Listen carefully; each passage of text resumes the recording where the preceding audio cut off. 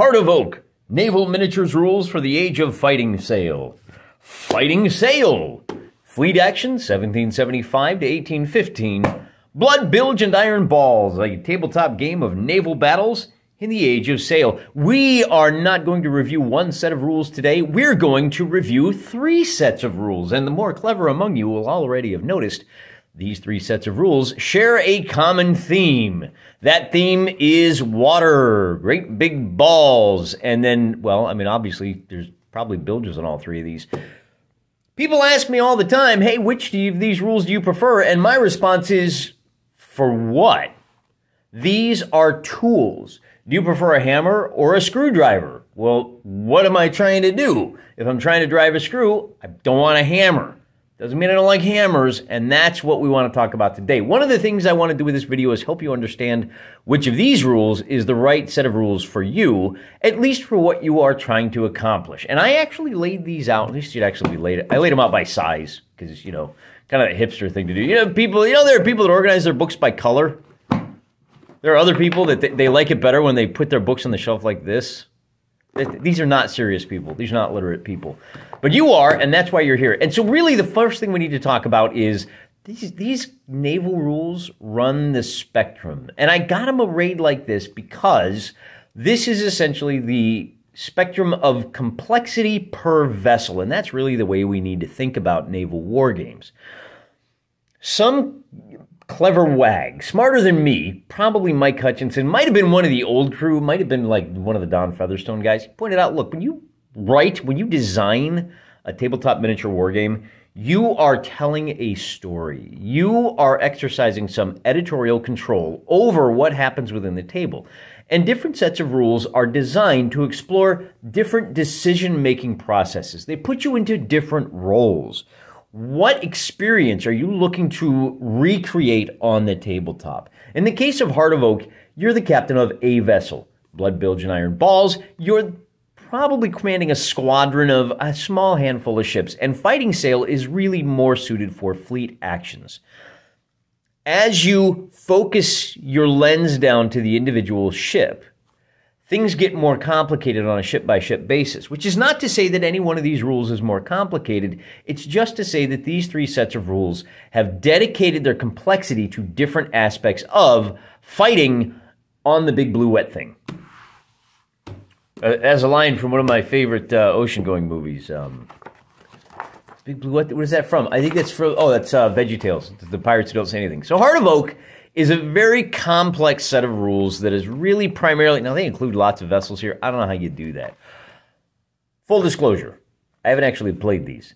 They're a little beyond my ken at this point. We'll get to it. Want to throw it down on the table. Very old school. This set of rules was published way back in 1982, and it's part of the Privateers and Gentlemen world from Fantasy Games Unlimited. There were like a series of novels and stuff, but this is great. This is probably the best introduction to Age of Sail war games that you could get. It talks about really just all of the little minutiae for things like wearing and tacking. Look at this. If you want to turn across the wind, there's 2 ways to do it. One is to just build up a head of steam and then like flip and hope that you make it. The other way is to do this long, right? So this is, what is this? This is wearing.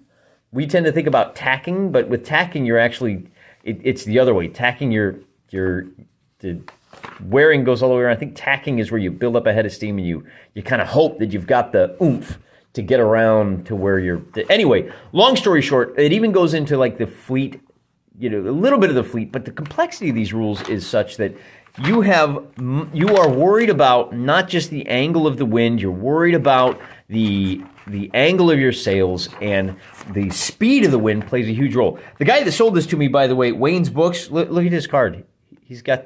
I want to order more books from him just so I can build a little dungeon using the back of these cards.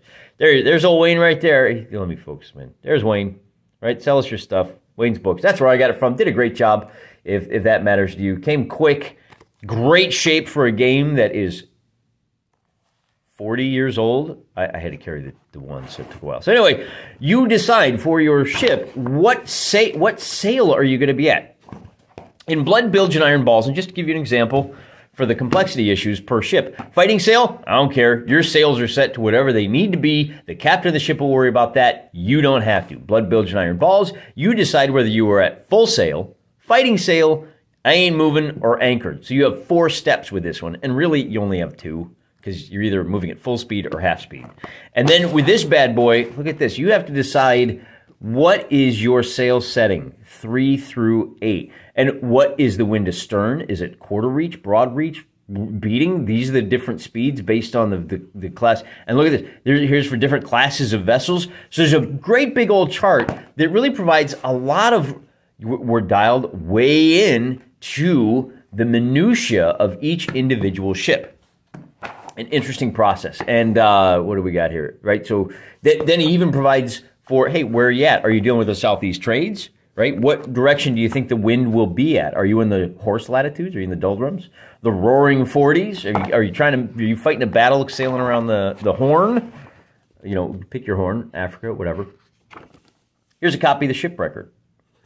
Right? A, B, C, D. And then it tells what the different orders are. Firing is, and I'm sorry, this is probably a better example of the ship's record. Look at this. This is all of the information you need to deal with for your ship. Each ship, turn 1, 2, what's the wind at? What's my crew adjustment at? Where do the crew assign? What is my course? Am I firing broadsides at the port of the star? So this is a complicated game. It's not a bad game. It's not necessarily more complicated than this, but the complexities are dialed into you are the captain of the vessel. You have to micromanage what's going on the ship. And if you want to micromanage the ship as it tools around the big blue wet thing, this is the way to go. He does provide one of the best campaign guides. He does have tournament rules in here, but I mean, if you can find enough guys to host a tournament of this game, man, you're doing better than me. I can't even find, well, you know, I can't even find somebody. Hey, we're talking about the campaigns. We'll let that go. And he provides really solid information on movement on a campaign basis. How fast are these ships going to move per day given the size of the ship and the direction of the wind and the strength of the wind, right? Wind that blows harder pushes you faster. Nobody else talks about that. Drives me crazy. He also talks about how far you can see. Now, this is all dialed into the millimeter range, and his little campaign here has just this little island chain somewhere down in the Bahamas. And, so, hey, what are we trying to do here? Where are we going? How far can you see in millimeters? How far can you move in millimeters? Once you get within, and then the nice thing about this very old school approach, it's all very mathematical. I know how fast the ship can move. I know what the scale of the vessel is. I know what the ground scale will be. So I can translate real world measurements down to the tabletop. Very accurate, very simulationist, very interesting. I'm looking forward to getting this on the table when I have some time to just sit there, drink some brain tea and all of that stuff. Now, blood, bilge, and iron balls. We'll take a look at the ship record. And here you have the ship record presented in a slightly different format. Instead of this just, look at this Excel spreadsheet, man. Look at that. It's all numbers? What? That sounds like math. With this one, you just scratch off stuff that gets hurt, and then you can erase it if it gets healed. And the bulk of the information that you need is right here. You still have to worry about how many guns do I have capable of firing and which side of my vessel do I want to present to the enemy. If I'm sailing one of these big boys here, what do we got? The Zealous, HMS Zealous, 74 gun. If I've been blasted to smithereens here on my starboard side and I've only got 3 guns, I may want to go ahead and turn and present my other side so that I can fire a full broadside. I got to worry about whether my captain got conked on the head, and if he is conked on the head, I can't fire an organized broadside. If my gunner is hurt, if my experienced gunmen, cannoneers are hurt, I'm going to be shooting less accurately. How many crew do I have? Like, you're managing other fires on the ship. How many crew do I want to put out fires versus how many do I want to try to find the replacement captain? We got, if 3 of these stars are brought out, we got to go down the chain of command, find the guy who's responsible, get him back up to the helm or to whatever the fighting deck is where the boss man yells at everybody from. Very similar, right? You're still managing things as a captain, but because the process has been streamlined down to this level, you can manage a lot more ships. A lot more. I tap out at about 6 ships. But if you're a better man than me, Gungadin, you could probably manage 10. Let's take a look at the movement. And in this one, again, you have to deal with the wind speed. And when it comes to wearing, it is a multi-turn. So remember, in Heart of Oak, wearing, turning, when you're sailing into the wind and you need to change heading, because, oh, look, there's rocks over there. I don't want to hit the rocks. I am going to turn a little bit to the right, 3 rights and make a left. That's how it works. And you set the order for this to happen. And so we're looking at turn 1, and then here's the second half of turn 1. Then here's the first half of turn 2, second half of turn 2. Here's turn 3. And if you go the other way, there's a chance that you get to this point and you stall out and you don't get to turn at all. You have to try again. So, but otherwise, 3 turns if you want to do it the safe way. With this one, same thing. You turn until you're just facing as close to the wind as you can get, and then you make a sailing check, and if you make that check on the following turn, you can just sneak over, and you have to sail at that heading, and then on turn 2. So there are multi-turn orders that you have to deal with, and you do still have this kind of, I'm turning one number on the clock. It's not clock face, but you know what I mean. You're turning in just where's 12 points for the direction that you're facing, and you can't sail closer than 1 or 2 of those clock points. I hate to use the word point because really the points are points on a. These are the points right here. Wait, yeah, the points are broken up into 16 points. When you're watching the naval movies, you know, your master and commander. The best one that's ever been made when they say, oh, 2 points to larboard. And then it's 2 of these points, which is 16, not 2 of these points, which is 12. But so, you know, forgive me for that if it's like grinding your ears.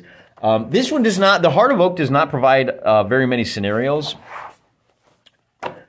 Blood Bilge and Iron Balls does. I don't know how you're expected to manage. This is, of course, the Battle of the Nile. 2, 4, 6, 8, 10, 12. There's like 13 ships here. The good news is these ships are at anchor. They start at anchor, so that would make it easy. But, I mean, if you're talking like 15 to 13 ships, that's a lot. You're going to need to have some friends over. You're going to need to take some time. This is going to be at least a 4-hour affair. Probably make for a good convention game if everybody's got 3 ships to it. But that's really what we're looking at here. I really like the way that Blood Bilge and Iron Balls handles islands. You put the island down, and that's the surface expression, and then that island extends out 1 inch in every direction. So why don't we zoom in here so we can just show you exactly what I'm talking about here. So you've got your shoal, and then if you sail within 1 to like, if you sail, okay, so again, this is not an island, it's a shoal.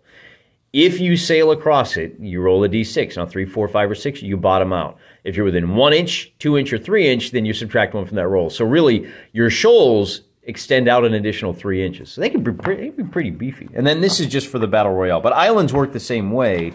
So for example, here's islands, right? Your island or shoal is not just the danger zone. So some ships will have an easier time scooting across than others. And of course, you can hide behind them for line of sight, which is always interesting. And then they do have lots and lots of vessels, but there is not a lot of for the ship records. They're all the same. They're basically, and I guess I should probably point that out too. What do we look at here? A 90 gun ship of the line. It's the same for everybody. Is that really true? Not necessarily. And this is where we get into. Remember, we saw the Zealous and the Swiftsure. These are the ship records that are prepared for individual ships that were historical. So when you play through that Battle of the Nile, you've already got your HMS Theseus. You just print this off and you're ready to go. The Vanguard, print it off, you're ready to go. This may vary a little bit. The Vanguard is a 74-gun ship. It may vary a little bit from the standard 74-gun ship. Maybe, historically, we knew the Vanguard had better gunners. Maybe it was a little faster, so we give them a little bump. But that's basically where this lies. And movement in both of these cases is fairly predictable. Like, I know what my sails are at. I know what the wind is at. I know how fast I'm going to go. Yeah, me too, buddy. And then comes the red-headed stepchild. How fast is the wind? Don't care. I mean, yeah, okay, listen. If it's a storm, there's a chance that you're going to suffer some damage. But anything from a light breeze to a strong breeze doesn't matter. It's really more about the vessel because your movement with this, let's take a look at the ship records just to compare. This is it, man. You've got 2, 4, 5 stats, and they don't really change. When you take damage, these get cut in half, and that's all you need to worry about. When it comes to turning, you've got a very simple template that looks a little something like this guy here, and you can turn just to your heart's content. Smaller ships, better sailing ships, you're going to roll dice. And there's, depending on the direction you're facing, you're more likely to get a movement point. And when you move around, boop, boop, boop, you can kind of zigzag and snake and do whatever you need to, because we've blown out, we've reduced our focus, we've zoomed way out to the point that we're not worried about why this ship started here and did like a little dog leg. I don't care. The important thing is it started here and it ended here. How it got to there doesn't really make that big a difference to us, because I'm trying to manage 6 or 7 ships all by my lonesome, and if I have to deal with this kind of math, I'm just not going to be able to manage it. The shooting in each of these games, and I think that's one thing that's kind of important to mention, is that the shooting in all of these games takes a backseat to the driving. Because in games of this sort, you really want to find the best angle where you're shooting at a guy where he can't shoot at you. A lot of attention is paid to the sailing. And if you don't want to pay that much attention to the sailing, then this is the game for you. The gunnery is about as complex in all of these. And so that's really, I think, a really good introduction to the Age of Sail. And which game is the one you'd most like to play? Well, I don't know, man. I don't know you. I don't know your story. I don't know your troubles. I don't know your travails. I don't know what you're trying to recreate on the tabletop. All I can tell you is if you really want to do one-on-one ship duels, Heart of Oak is the way to go. If you are really interested in major fleet actions that you can complete in a reasonable amount of time, 3 hours for 20 ships on a side, Fighting Sail is the way to go. If you want to do small squadrons, Blood Bilge and Iron Balls, probably the way to go. On the other hand, what do you want to feel like? You want to feel like an admiral? Bang, Fighting Sail. You want to feel like a ship's captain? Heart of Oak, probably. But what are you more concerned about when you're being the ship's captain? Are you trying to manage the sails and micromanage the ship's crew and the complement as to what they're doing on any given turn? Heart of Oak. If you want to do more of a, like a Star Trek, oh, we've got damage on decks 6 through 17, and then we got to reroute power through the phase core to give all power to the shields. If that's the kind, and I mean, I know that's science fiction, but if that's the kind of feeling you want, Blood Bilge and Iron Balls is the way to go, because the focus is going to be, not the focus, but a large part of Blood Bilge and Iron Balls is managing the damage that you've taken. Okay, I've lost some of my ship systems. How can I make do with the systems that I've got? And the big difference here, one of the other things we'll talk about is in Fighting Sail, your ships are either good, they're wounded, or they're sunk. And that's really all there is to it. They have 3 statuses. In Blood Bilge and Iron Balls, you've got all kinds of issues that you're juggling. And maybe I don't care about my cannons. I need to put out my fires first. And maybe, and where the beauty of this game comes in, we haven't seen that on the channel yet, but where the beauty comes in is that if you can find some time, if I can just get out of the fight, take a deep breath, put out some of those fires, get a couple of guns back in action, then I can come back in for a second round, which you typically saw in those major battles. A ship would be so badly damaged they couldn't control it and they'd get blown out of the fight. And the guys would jury rig something, and they'd get the sails back in operation, and they'd limp back in, and they would do some blamage. That doesn't happen so much in Heart of Oak. In Heart of Oak, you have a video game health bar right here that goes down, down, down, down, down, and you have a limited ability to bring it back, but generally you're just going to be taking a beating in Heart of Oak. 3 wonderful little games that really kind of highlight the joy of wargaming. Some people complain about too many rule sets in a given genre. Napoleonic gamers, I'm looking at you. But I'm all in favor of choice. I love being able to sit down and decide, who do I want to be today? Do I want to be the first mate, the captain, the admiral? Which one is it? Or I should probably do it the other way. Am I the sailing master, the captain, or the admiral? Who do I want to feel like today? Which challenges am I interested in recreating? And these videos are supposed to go 20 minutes. But I don't have 20 minutes to say. So I'm just going to close out with some soothing sounds of the ocean.